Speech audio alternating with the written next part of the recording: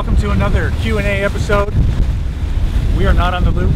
This is Lake Ontario, and that's Oswego. And we're heading south towards the Bahamas again. Let's get out of the wind and we'll fill you in.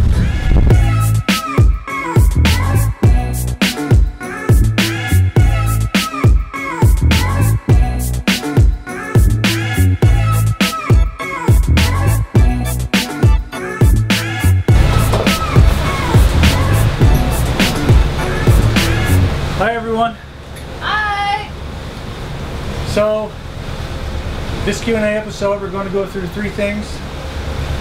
Why in the world did we buy Tollycraft 44? What we like about the boat and what we don't like about the boat. But first, we're going to tell you what we're doing, because those of you who haven't been following on Instagram, or even if you have been following on Instagram, you would see that we announced that we were going to do the loop this year. What loop? The loop. We're not doing the loop. That's still in the plans in the future. Yes. But because the repairs to the boat took so long, we were too late getting back into Canada, and then too late. It would have been too late getting up into the Georgian Bay area, and then too late coming down Lake Michigan We wouldn't to have Chicago. had time to enjoy. Yeah, we've been rushing Georgian Bay. through. We would have been rushing it.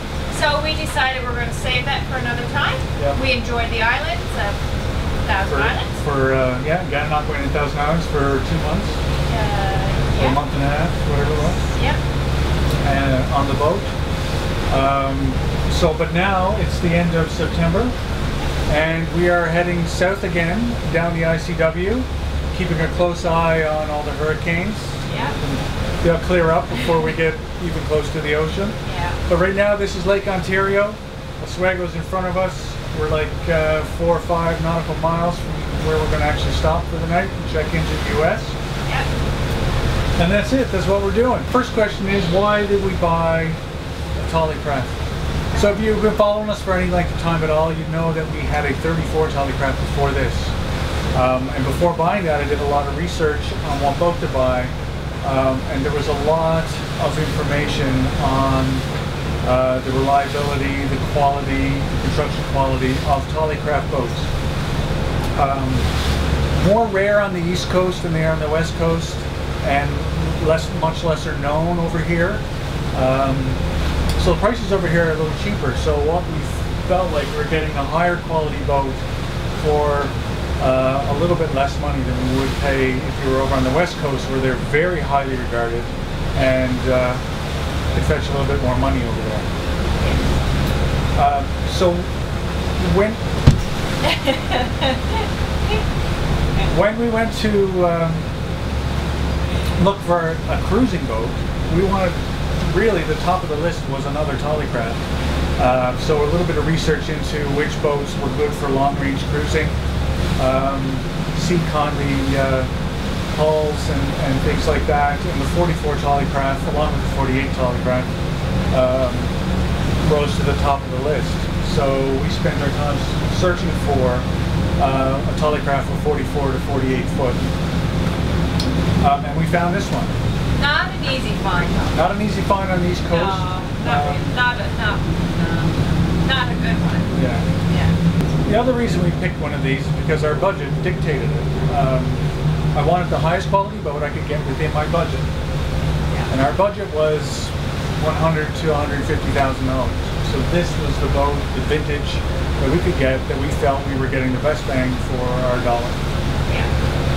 What do we like about the boat?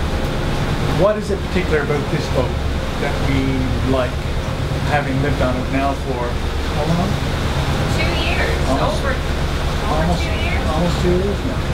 Yeah.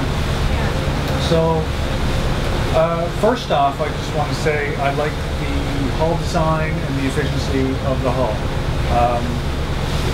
And with this arrangement with these 3208 Caterpillars.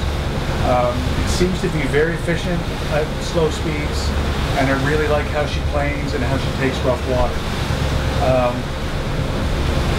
So that's one thing I really like about this boat. There's other boats that was on our list that might not have been so sea kindly. Yeah. I think this is probably the best we could have done. I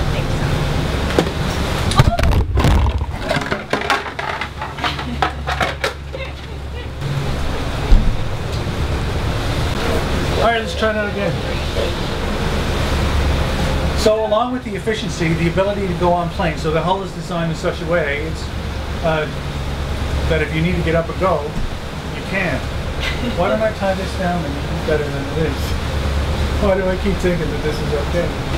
Not only that, it also has a fairly shallow draft, so 3.5 or so feet, which is great for ICW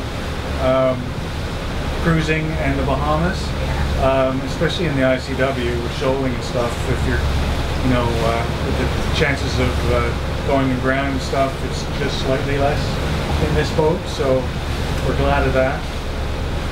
The serviceability of most everything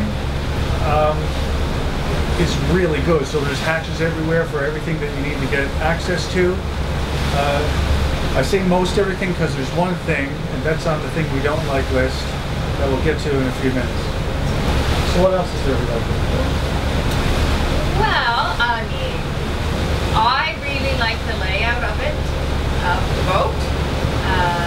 Although we did want the sedan layout, but now that I have this, where the salon is separate from the galley, but the galley's not down too low, you're still part of the salon, and the dinette across from it is great for like working and stuff. Laptop mess is kind of tucked away, and you can still feel organized, I guess, in the salon. Otherwise, all of our work and stuff would be in the salon.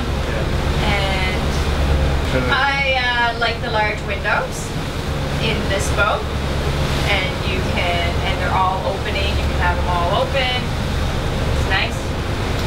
Yeah, that is a good thing, actually, having really the large windows. Yeah, the airflow through the boat is unreal. We hardly ever have to run air conditioning as long as there's a little breeze. Yeah. The windows, I think, are designed to be able to lift the engines through. So if you need to take the engines out for whatever reason, to rebuild or anything, then you can actually take the windows out, which aren't too hard, and the engines can come out the windows. So that's a bonus. She has a flat deck, which I love, and it's so important. She's great to walk around the boat, very safe, and the deck, you can put out your chairs and fit lots of people, and it's not that, it's just really nice. The foredeck being flat, it's another like living deck. Like we have the aft deck that we sit on and everything, because there's no slope to the foredeck.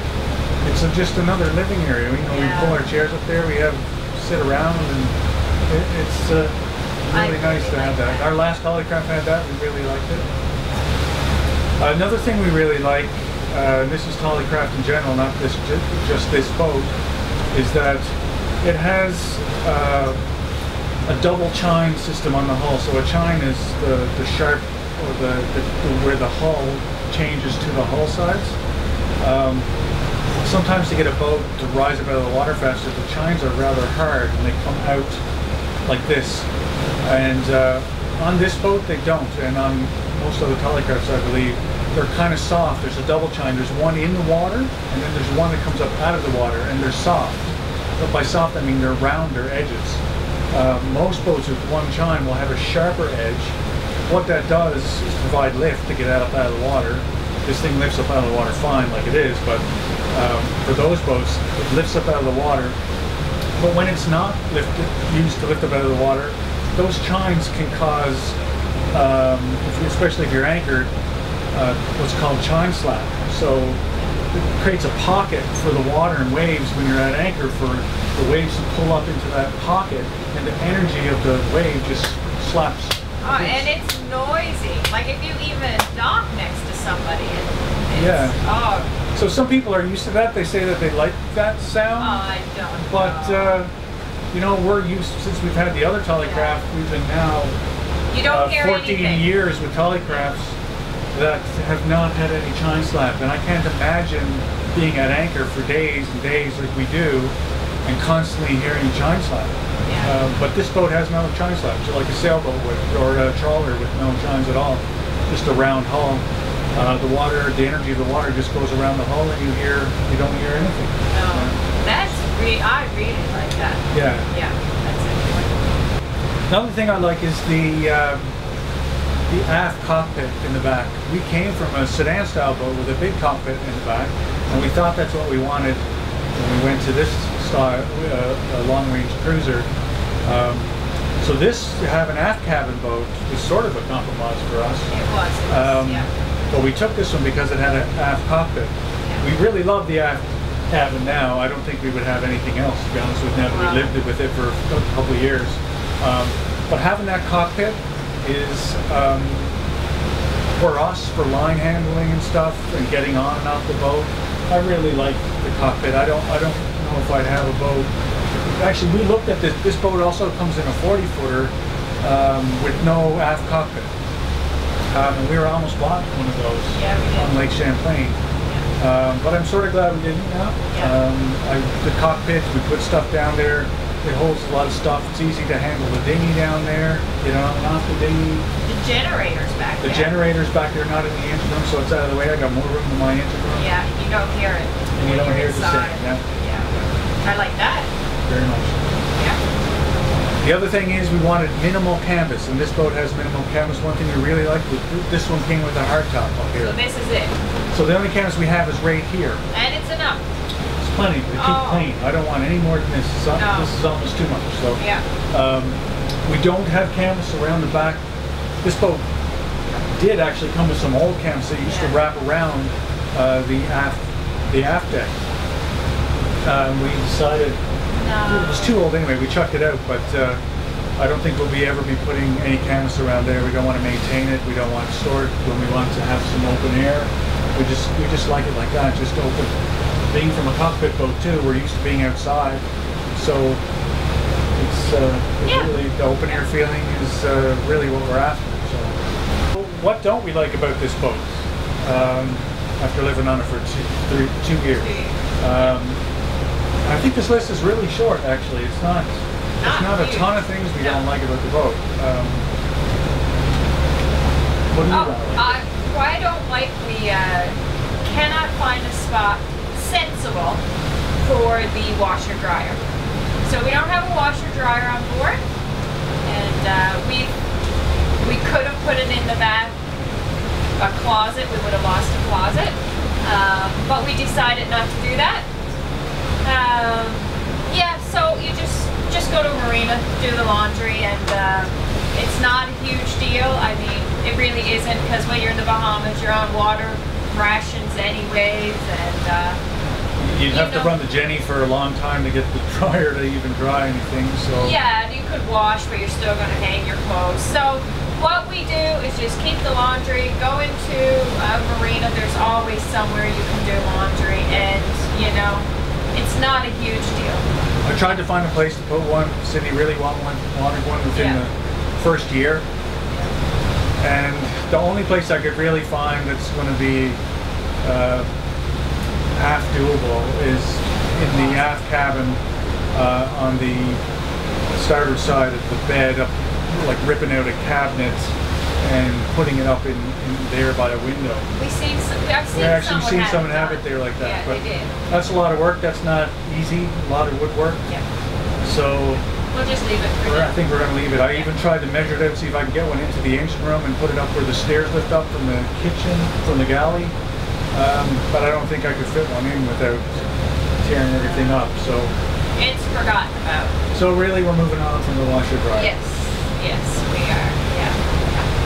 And then I guess the V berth, I like it, and then sometimes I don't like making a bed that's a V berth. I just don't like doing it. It's always like not right.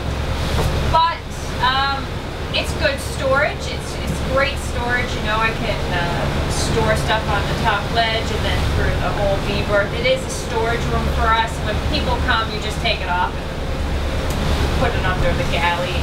Yeah. Table is kind of what I do. It is a love-hate relationship with that forward berth. If you had a full bed, then you're still going to put storage stuff probably. I don't know. You wouldn't have the storage. Yeah, you wouldn't want to put it on if you had an island berth up in the bow, you probably wouldn't use that. You wouldn't put stuff up on top of it because you'd be afraid to come off. But when it's on a V berth, somehow it feels like it's more secure when it's off to the side. Yeah. Well, and we don't have a lot of company. My parents come to visit us every now and then, and it's we don't have a. So it's not a big deal. But if you did have company coming all the time. I don't know. The bunk beds maybe would have been better. Bunk beds like up that. there, or yeah, the later Tollycraft, I think 1992 and above, on the 44. They did a lot of styling changes. I don't know if there's any other changes to the boat that they did in terms of quality or construction or anything, but they did put an island berth in the forward cabin. Yes, they did that. So, I mean, if you're thinking about this kind of boat, then that's something to keep in mind. But it's not. Again, every boat is a compromise. Every single one. It'll be something you like and something you don't like. You just got to weigh the pros and cons, and you know. And Sheldon, what is it that you don't like about this boat? So Tollycraft thought about everything to get access to, besides if you ever need to replace the black water tanks, the waste tanks. So, knock on wood. Actually, there's one more thing I like about the boat. There's not much exterior teak, so I can't really knock on much wood. It's a little bit right there. Knock on wood, I have not had any problem with the waste tank. Yet. But if I ever needed to replace the waste tank, unless there's something I don't know about, and if you guys are Tollycraft guys, you know how to take that floor out to get the tank out, then I'd like to know. But from my opinion, you got to saw the floor out and a piece of the aft bed in order to get that tank out and to put another tank in. So that's not too convenient. No. Same thing with the forward one. There's a little hatch above it. In order to get the tank out, I think you'd have to saw it into pieces to get it out, or cut a big hole in the floor. We actually have decommissioned that one up there, and have installed a new tank under the galley floor. So that there's a space to do that in these boats, but in the aft there is no more space to put another new tank and decommission the old one. So you'd have to remove it. So that's pretty much my only that's thing. Sheldon's hate. Like, I would dread to have to replace those tanks. Dread. The worst thing I hate on a boat is the waste systems. And I don't want to deal with them. So, I think that's it for this Q&A episode. Stay tuned for more of these and more of our Bahamas episodes. We're going to check into customs now. Check into customs, yep. We're going to see if they'll let us into the U.S. for another few months. Get our cruising permit. Get our cruising permit, yeah. Anyway, we'll leave you with the time lapse of us crossing Lake Ontario into Las Vegas. Yay! We'll see you next time, guys. Thanks for following along. Oh, also, if you haven't subscribed yet, please subscribe. Smash the like button on this if you like the video. And there's a little bell next to the subscribe button. Hit that too. You'll be alerted every time. We really appreciate you subscribing. And you can also follow us on Instagram and Facebook if you so desire. More stuff, more real-time stuff comes up on Facebook and Instagram. So yeah, move on over there and follow us along. All right, guys. See you next time. Bye. Bye.